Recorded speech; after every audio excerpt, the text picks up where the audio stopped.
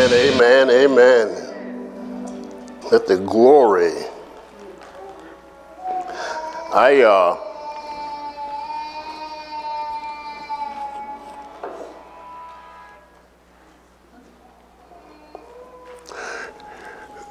The Holy Spirit equips you to do what he has assigned you to do.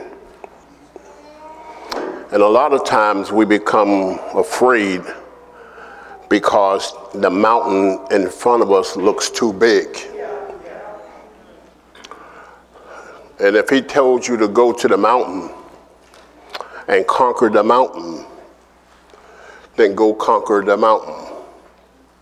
Don't look at how big the mountain is. Go do what he's told you to do. You see, she makes sure that all of the parts are right. She works every day. If you knew the environment where she worked at, you would be shocked. A lot of you work in toxic environments and still has to come and then prepare music that fits the atmosphere that God has placed in her, and then have to deal with individual people, and then make sure everything is the way God has instructed it. And then she has risen, which is a whole different ball of wax that she has to have music for, and to make sure that the musicians have it, and to make sure everything is in order, and still have to work Monday through Friday. And if the Holy Spirit is not working in you or have not called you for that, you would have crashed and burned by now. I thank you for allowing the Spirit to continue to use you. You are a tremendous blessing and an asset, and I give God praise for you. I give God praise. Matter of fact, I don't know what I got in my pocket, but the Lord told me to give it to you.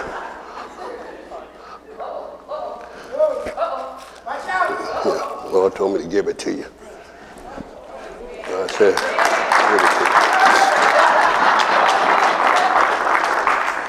I thank you because of your obedience and because of your hard work in this church. And behind the scenes, people don't see and know what you do. And at work, all of the things you had to put up with.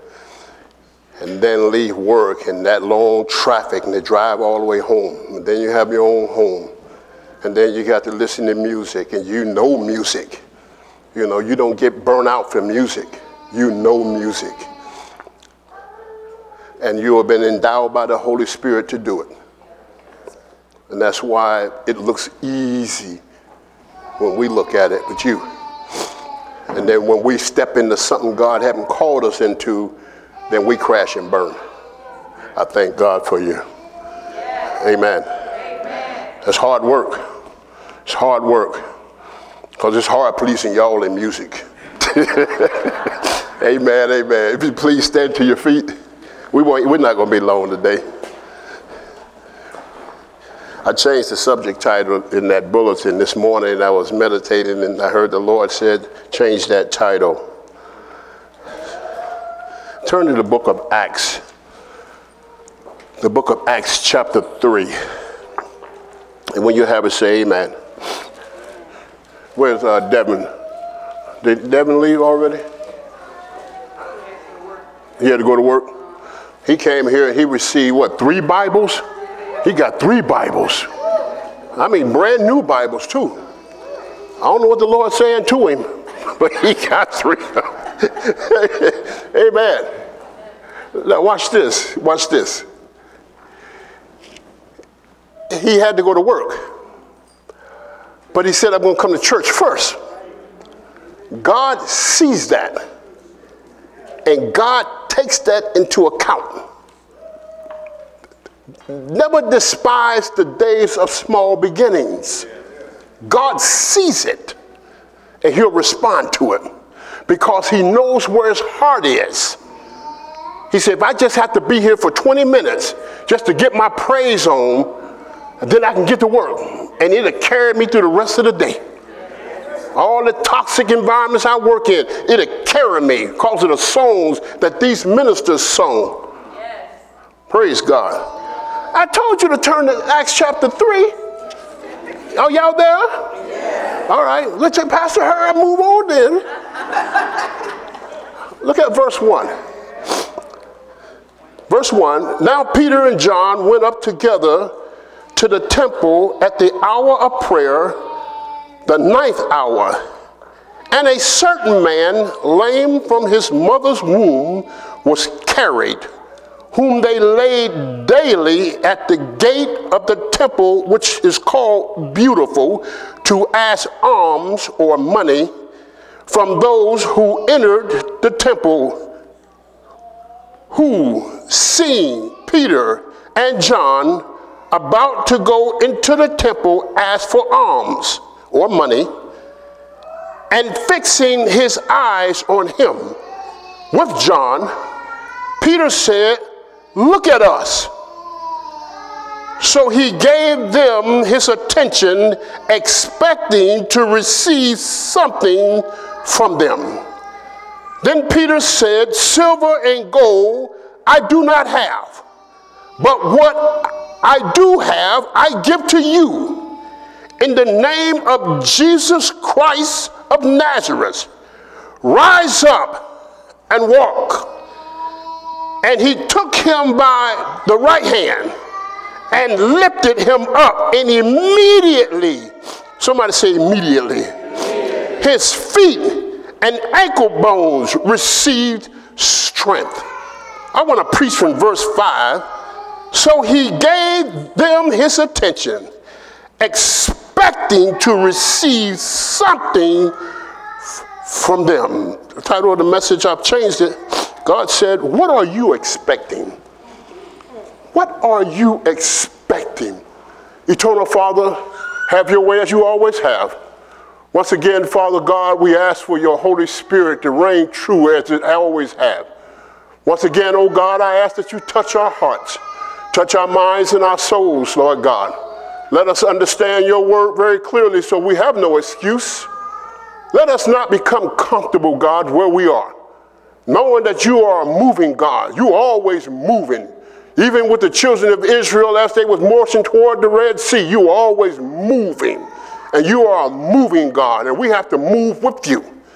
So I give you thanks, oh God. Have your way as you always have. In Jesus' name we pray, let us all say amen. Amen. You may be seated in the presence of the Lord.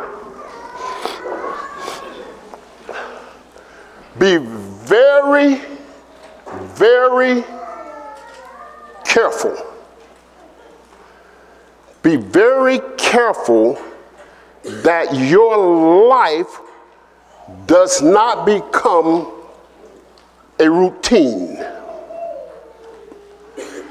Be very careful that your life does not become a routine. In other words, you continue to do the same thing every day. If your life becomes a routine, you will die without expectation. If your life becomes a routine, your life will become a comfort zone. Your life will become that place where you begin to develop roots. And when you stay in that spot of comfort so long, your roots begin to develop in the ground.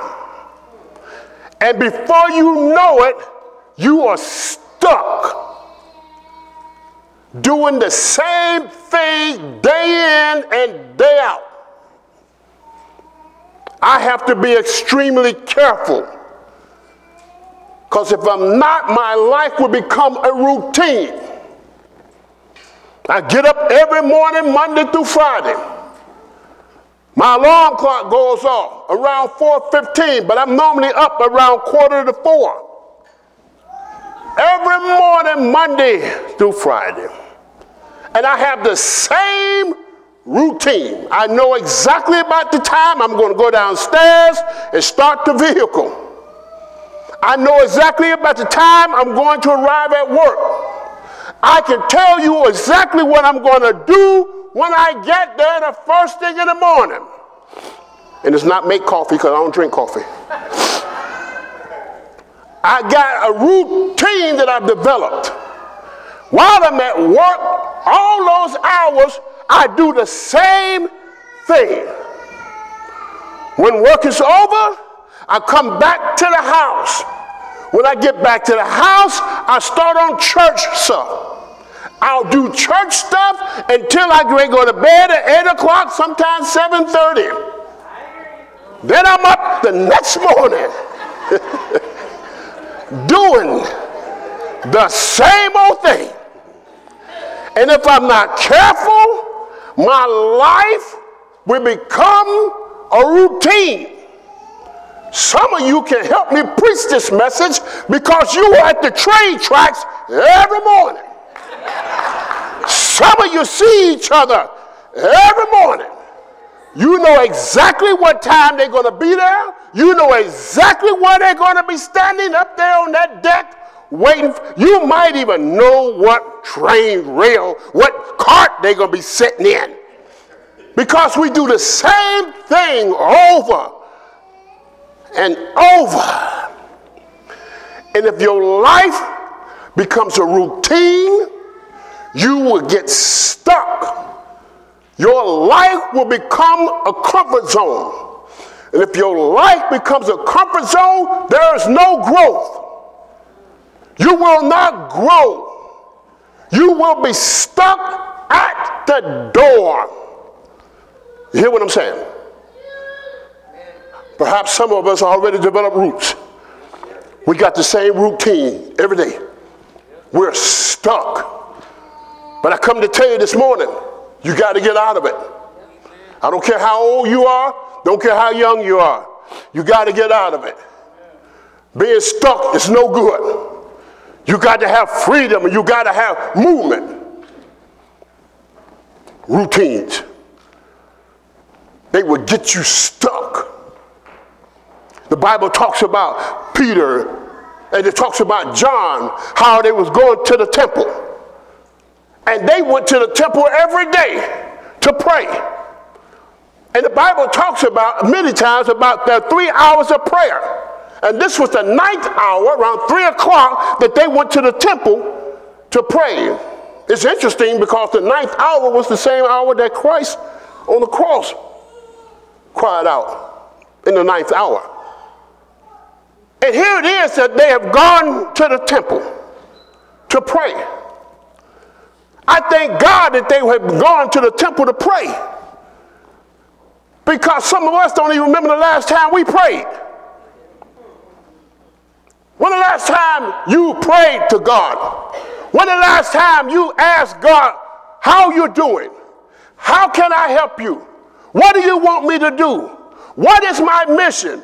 When have the last time we had a conversation with God, our Heavenly Father? Has it been a month ago? Has it been 6 months ago? I know when it was. It was the time that trouble hit your house. And then you decided, I'm going to pray to him. Not in your casual time. Not when we're just sitting around wondering, what can we do? Well, I ain't got nothing to do. How about pray?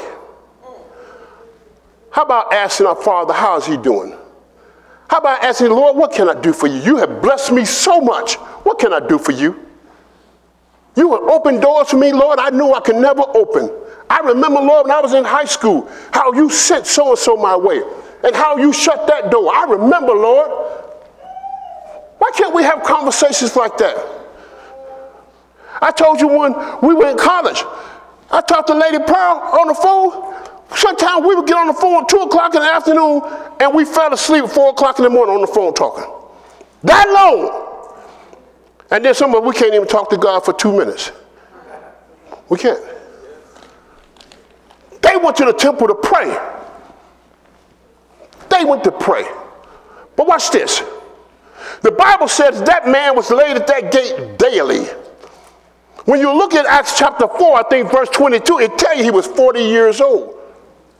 So he had been there a long time. And Peter and John had been going to the temple to pray. They had to have seen him there before. Perhaps even Jesus saw him there before. The Bible says nothing about Jesus and this man. It's only in this instance that the Bible tells us about Peter and John and this man who have been laid at the gate daily. How many opportunities are you walking by? How many opportunities are you walking by? How many opportunities are you stepping over? Because they don't look like you. Because they're not in the same class that you're in. How many opportunities are you walking by?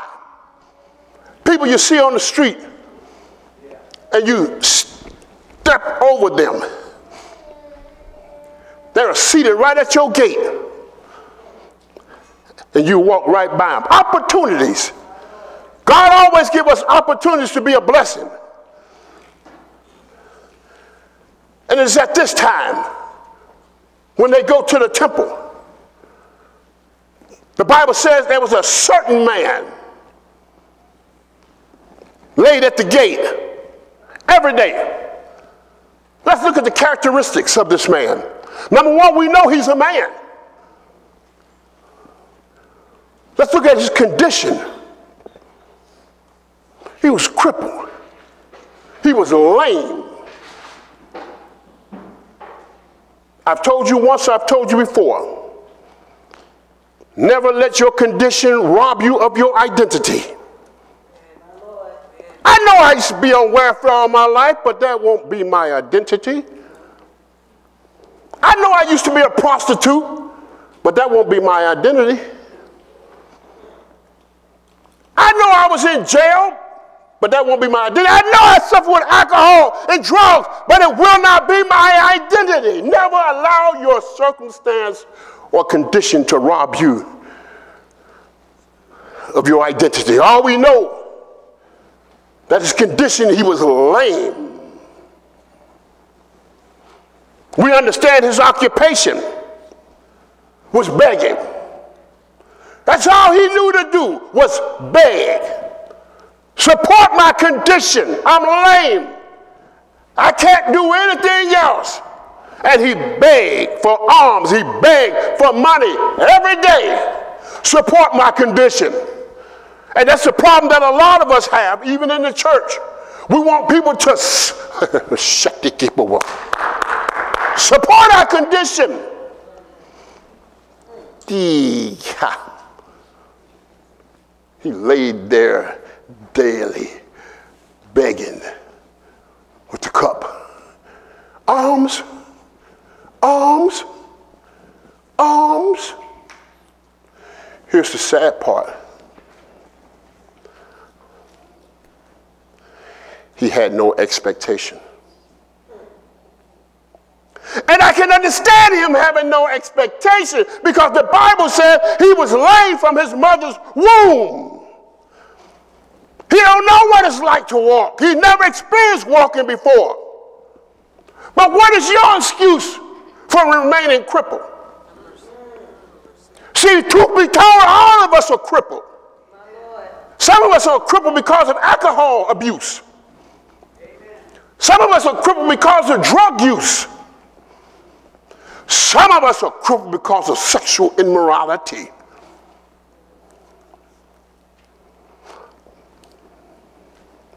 Some of us do things back in the closet that nobody else knows about. Just you and God. Because if somebody else had found out what you're doing in the closet, you're afraid they wouldn't love you no more. Amen. Oh, all of us were crippled. The Bible says in Psalms 51:4, before I was formed in my mother's womb, I was sinful and full of iniquity. I haven't done anything, but because I was birthed through her, I was already sinful. I was already lame.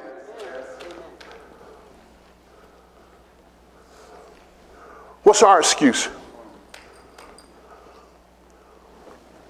This man could never walk from his mother's womb crippled. He was an ugly place. It was ugly. But he was at a gate called Beautiful. Have you ever found something ugly in a beautiful place? You got houses that are so beautiful, but they're ugly inside. You sit back in amazement and look at all the lights and the big windows and the chandeliers, but it's ugly on the inside.